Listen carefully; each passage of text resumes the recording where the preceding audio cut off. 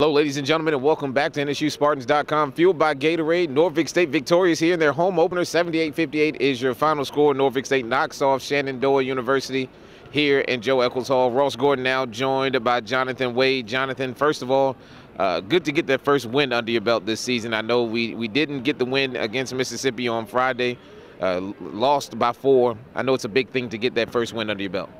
Yeah, it feels good, especially taking that tough loss against Mississippi State. We gave a lot of energy that game. Coming here, getting a win on our home floor, especially with the new scoreboard, is a great feel. We didn't play the type of energy that we needed, but it feels good to get that W.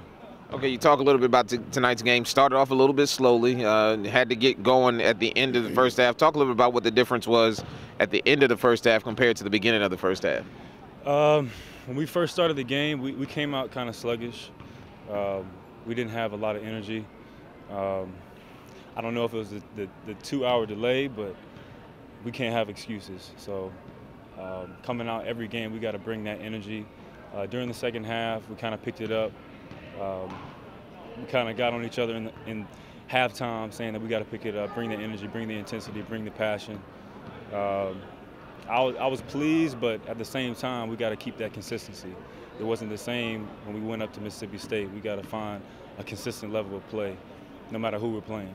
15 points tonight after an 18-point effort against Mississippi State. You're really doing a good job of putting the ball in the bucket to start the season off. Talk a little bit about how your mindset has changed coming off the bench now to starting.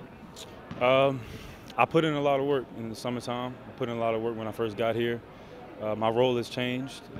Coming last year, I was more of an energy guy, 6-man, trying to come in and bring as much energy as possible, backing up Jeff Short and Deshaun, which were great players, and also Chuck. This year, coach has elevated my role to being a more scorer, leader, also a captain on the team. I feel like I have to bring that every night. And my guys need me. The team needs me. And I feel like I want to be that guy to help our team win every night. And I'm just trying to do as much as possible I can to get as many W's as we can. Hey, speaking of another game, we get back right to it on Tuesday. Been a quick start to the season. A play a day off. We have Elizabeth City on Tuesday night.